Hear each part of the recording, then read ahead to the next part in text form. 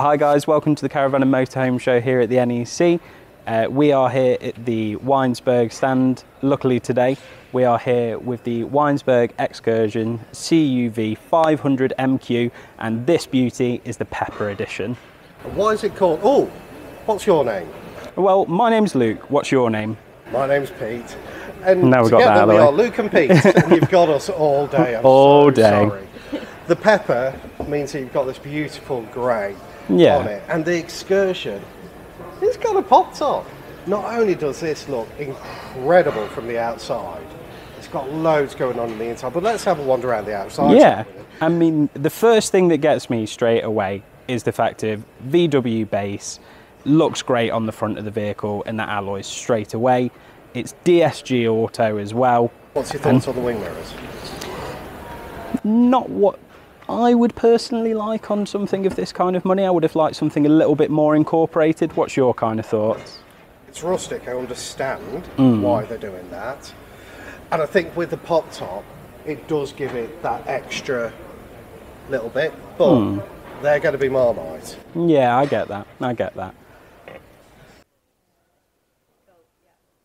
Lots of this motorhome is going to be Marmite. Look at this door, the handle, you've got your little hangy hooks there. I really like the uniqueness of this van. I like it. I'm going to be honest with you. I like the little touches. We've just walked in, and I think this is my favourite van already. Yeah. But we'll find out.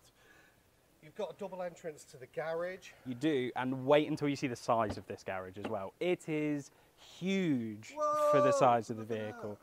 That is a big old garage, to be fair.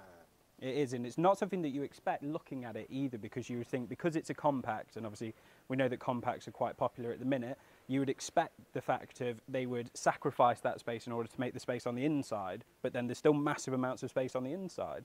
So I don't know how they've done it, but it looks amazing. It looks fantastic. This is going to be around the low 90s at a starting price. A lot of money, a lot of money. Big money for a compact camper, you've got to say. And I don't know. I do love it. I do love looking at it. It's really nice. And Shall we take them inside? we're going to have to, aren't we? Because we're going to have to let them make their worth mind. of interior. Yeah. First thing you notice when you step in, you can. That hurts. Yeah. Look at this interior. It's absolutely beautiful. Now, somehow this pops up and goes down. Definitely that. It is perfectly two birds. I like the leather, I like the diamond, I certainly like the fabric alternative as well. This particular version is on the left-hand drive, but you will be getting it in the UK spec as well. Bits that I love about this van. Other than that, and the fact that we have a massive roof going on because of that top down, but the nice looking bits on it. Absolutely. Sure. Because you can have a wing and a chest all at the same time. Now this is a barn door sort of style. It does make me feel a little bit like I'm in the country of Western, but have a look at that bed there. It looks like it should only be a cream. But then you pull this down here, which is your shower. What's that? Is your gap in to make that into your ballroom? You'd have to be very small to get into the shower though now. Really cool. Really cool. I can't get out. You've got little steps here. And they all fold up and fold away. Well, you've got big cupboard space here. The only downside for me is you can probably tell there's not a lot of space in here. It is snug. It's very snug. You need to be on good terms with the people that you travel with. Yeah, 100%. I love it. Do love it. Is it practical enough though? If there's four of you, you got to think it's 4 travelling belts. Yeah, it's 4 travelling belts.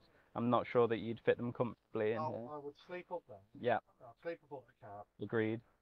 And just have this as the big chair we get.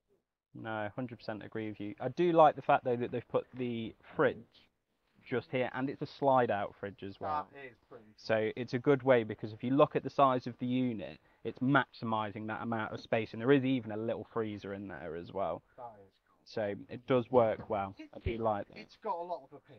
Yeah, I really like it still. I think it would be perfect if you're going on a short break, taking the kids away in the summer holidays or something like that. Can't see a downside to it other than you might be a little bit up close and personal maybe. Yeah, I mean, we call Luke Mr. Google in the office. What would this compare to? What's its competitor there? I think this is a little bit of a difficult one to compare, because obviously this is the first time that Weinsburg have done one where it's kind of pop top. Nous haven't quite ventured into that side of things yet, but I'm sure that they'll follow, obviously being linked. I think you're going to be looking at some of the van conversions that have a bit of a pop-up on it.